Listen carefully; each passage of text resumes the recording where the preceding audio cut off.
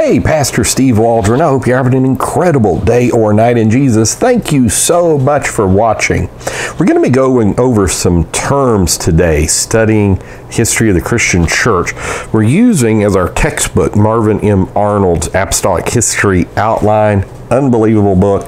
Done a review on it, probably separately and together with his other books. I can't remember. We've done like over 6,000 of these things. So sometimes I forget, and sometimes I think they like disappear. I don't know, off YouTube. I can't find them. I'm like, where did they go?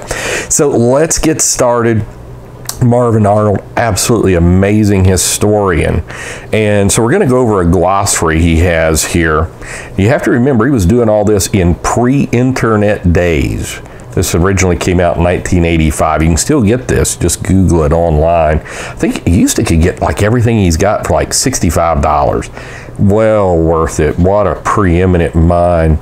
Now, sometimes there's some things he may say they were apostolics, and I'm like, I'm not sure. There's so much, the overwhelming amount of it is just fantastic. And it's just great. So, just what an amazing person he was, an incredible man of God. Of course, my Bishop Paul Mooney from Michigan as well. So, Indianapolis in Michigan. Okay, so here's some terms in the study of Christian history we're going to look at. Apostolic means apostle-like, what the apostles taught in Acts, the doctrine of the 12. Now, a lot of people, like you start saying, well, Trinity, triune, first person, second person, third person, co-equal, co-eternal, confounding the substance, you know, on and on. None of these terms, circumcision, are found in perichoresis in the Bible. And so they're like, well, oneness isn't either and apostolic isn't either. Well, okay, I'm totally fine just using biblical terminology. I'll just state that. And so I can explain biblical doctrine without using the term oneness or the oneness of God or something. So I just wanted to say that about apostolic. I'll repeat that again. Apostolic, what the apostles taught in Acts, the doctrine of the 12. Albigenses of Albany, France, they were mostly apostolic Christians and organizations called by this name, especially between AD 900 and 1490. Some called them Cathari, or the pure ones. Now, I will say, like if you go to Wikipedia, that has been totally whitewashed, total misrepresentation of who the Albigenses were. If you study the history of the day, study old church histories, you don't find any of that. And so you have to remember there's some extremely wealthy, influential religious organizations that pay dozens of people to go and correct different things on the internet, interact with people on the internet. It's their full-time job. So just know that. Anabaptist, anabaptism, this simply means to rebaptize someone. Apostolics would always rebaptize converts out of Rome's mode in the Acts 2:38 formula. Now, not all Anabaptists were apostolics. Some were not. Like Meno Simmons, baptized in Jesus' name, this type thing. Arianism.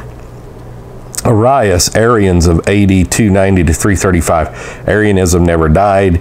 Arius was excommunicated at Nicaea for denying the Trinity idea. Now, Arians, strangely enough, Jerome said Arians believed in three hypostasis, which was later the formula for the Trinity. That's the reason Jerome really didn't like that term, because he's like, that's an Arian term. Secondly, Constantine converted to Arianism, was baptized in Jesus' name as an Arian on his deathbed. When I say baptized, I'm talking about like pouring. It wasn't really immersion, like real biblical baptism. But to anybody's knowledge, I think he was poured over. I mean, I say to anybody's knowledge, maybe somebody's got knowledge, he was dunked. But the dunkers, that was another group of ancient church history. So anyhow, the Arians never died. These would be kind of Socinians would fall into that.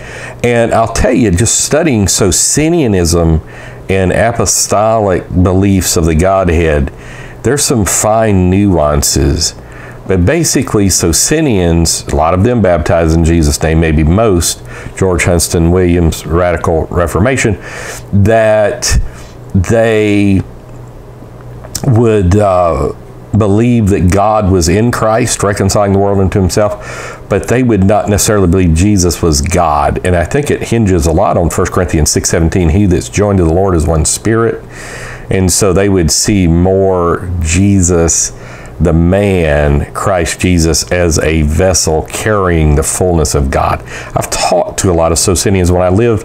I'm from Morrow, Georgia, and one of their colleges moved in Morrow. So I had a lot of interactions with them, talked to them, went to their campus multiple times. And it was very difficult seeing but at the end of the day, they don't believe in the deity of Jesus, which obviously I strongly do. Now, some may, the Church of God General Conference, there's several churches of God's out there. There's Church of God General Conference. They may have changed. This was 20 years ago. Atomites, now I think he means there is some misspellings in this. I may have gone over it. This is like the 6th edition, 1991 edition. Artemanites, followers of Arteman. He was a monarchian with Acts 2 doctrine in Septimus Severus' time. So you will find his name in church history, the study of church history. So we're just kind of defining the terms. Auto de fa, an act of faith. But that was when they burned non-Catholics at the stake. So Jews were burned, other Christians, in broad sense of that term, were burned, on and on. There were at least 2,000 auto de fas in Spain alone. I've read, I haven't done a deep dive into this. This reason bullfighting came in when they stopped the auto de fas. They still wanted kind of some bloodlust. But I always say, people say, that's so barbaric. I'm like, and you're watching MMA, UFC, and all this. That's like, yeah. So the Cathari meant pure. This was a general term. Most were apostolics in many different organizations. Donatists were slandered as Cathari by Rome's religious institution. We'll get to what Donatists are, I think, yeah. But it really doesn't go into it. But Donatists, they basically were very strict on when people had denied the faith or something, coming back in, kind of like Novatians in that sense. So Catholicism, the whole Catholic system, the total concept, it's falsely referred to itself as Christianity, means universal is what it means. And so all of what we call the church fathers, these were all selected writings that were preserved that had some aspect leading to the Bishop of Rome being in primacy and all of this. Not all of them agreed. Obviously, in the first 200 years, till 200 AD, there was really almost no Trinitarian concept among them. That was found among the Gnostics, believe it or not, Valentinus and the Three Natures, 149 AD. So that's what Catholicism is. Catholic hierarchy, the top Romish leaders, the episcopi, episcoporum. So that's Catholic hierarchy, cardinals later and all this. Coercionism, and so much of Catholic literature you can find in pre-Christian Rome, like pontiff and various terms like this. Coercionism, the use of verbal or military force, which nobody should do that. Everybody should have free will to choose on their own. There should be no killing for the faith. That old Voltaire saying, you have one religion, you have a dictatorship or something, a tyrant. 2 religions, you have civil war. When you have 100 religions, you have peace. And that's really true in a lot of ways. Catholic hierarchy, we've gone through that. So concordant, an agreement between a pope and a sovereign or government, however, refer specifically to the one drawn up July 20th, 1933, between Eugenio Pacelli, Pope Pius XII, and Nazi Germany's Adolf Hitler. And Article 16 signed the Catholic system in Germany over to Hitler. And this would be Bonhoeffer fighting against this, even though he was Catholic per se.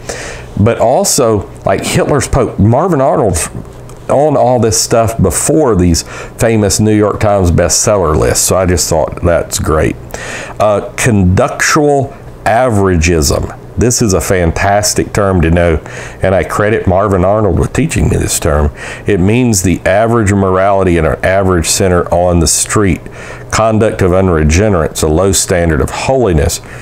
And so this is something for holiness. All real oneness Pentecostals, apostolics, or holiness, that conductual averagism, we don't just sit there and say, well, we're just like Hollywood, we're just like the person on the street, you have to be like the world to reach the world, or we're a little better than. We get our holiness informed by the Word of God, not by the world. I'll do one more, and that's confiscation. I use this word herein to denote the scheme or practice of the Catholic system during inquisitions as it stole or seized non-Catholic properties.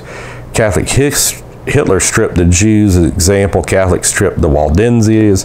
But even before that, like during the Justinian Code, even going back to Constantine, and then Pope Damasus and all this, saying, you know, the Nicene Creed, anybody that's not a Nicene Christian, you got to give up your churches and be killed in many instances. Boy, in Turkey, there was a lot of bloodshed because you had churches, as I've done on many of our archaeological shows and Biblical Archaeology Day podcast, Steve Waldron, that there were underground churches in Turkey that would have up to 70,000 people, that they were primarily apostolic. God bless. See you later. I'm glad the truth has always been. Bye-bye.